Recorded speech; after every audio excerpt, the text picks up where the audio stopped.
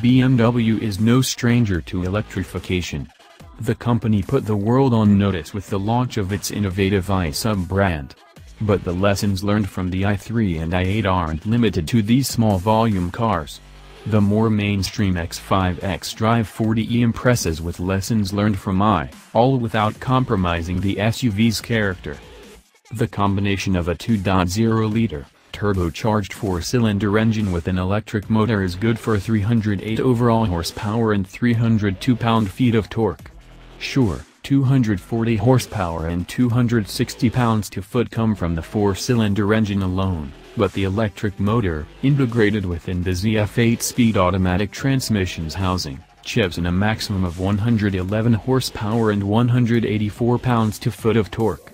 The 9.2 kWh lithium-ion battery can sock away enough electricity to drive up to 14 miles on a single charge and will recharge at your average 110-volt socket in about 7 hours. Of course, the battery pack and electric motor are a big weight penalty. At 5,220 pounds, the xDrive40e is 430 pounds heavier than the standard xDrive35i.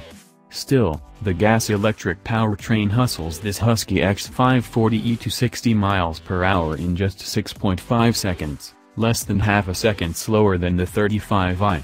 The stopwatch figures are complemented by the best fuel economy of any gas-powered X5, at 56 miles per gallon equivalent and 24 miles per gallon combined.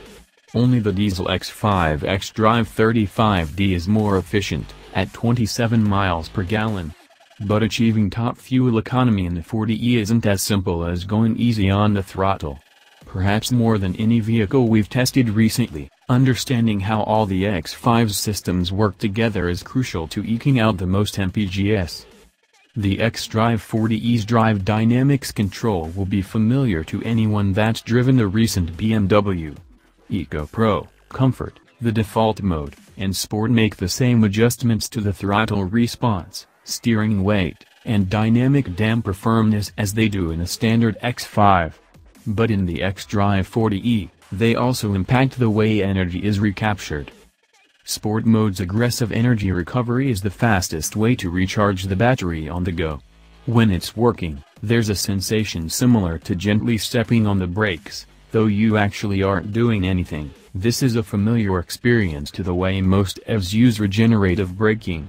Comfort mode reduces this effect, and in turn how much energy is recaptured. And contrary to what you might think, EcoPro further reduces the regen, but limits the electrical draw from the VAC and other systems. But then there's the 40e's all-important eDrive button. A simple tab cycles through 3 different modes that control powertrain behavior. The default Auto eDrive mode leaves things in the hands of the computer, while Max eDrive locks the X5 into a full electric mode at speeds up to 75 miles per hour. Save mode forces the X5 to rely solely on the 2.0-liter gas engine in order for power.